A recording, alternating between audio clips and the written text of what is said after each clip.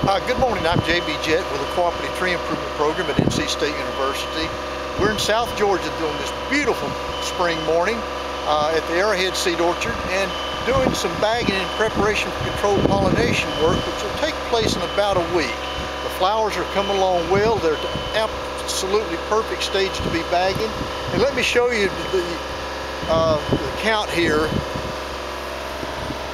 And I already counted these. We have 18 in this bag, and want to go through the procedure involved in preparing this. The first thing I'm going to do is to clear away the needles, where I'm going to put a piece of pipe insulation which will act as a gasket to seal the pollination bag and prevent the entry of foreign contaminating pollen. You can see just a standard piece of pipe insulation. Get that in place. And now I need to secure a pollination bag.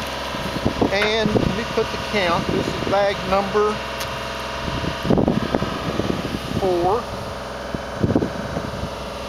And there are 18 flowers in it.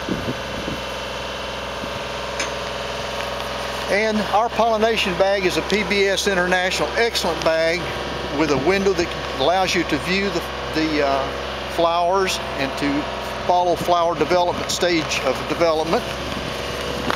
So let's put that over, and let me open the window for you.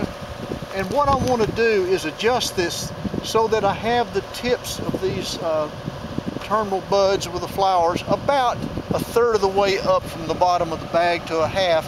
What I want to avoid is, as this grows, and it will, jamming into the top of the bag. So I'm trying to provide some room for expansion of that leader and subsequent growth. Alright, this is a common cable tie. Makes this a very speedy job.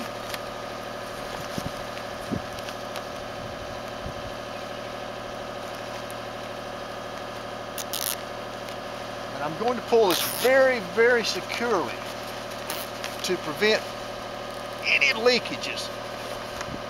Expand the bag a little bit to make sure it's laying well, and see we have it at about half position in the bag. That's all that's really involved in the thing, and we're ready to go on to the next one.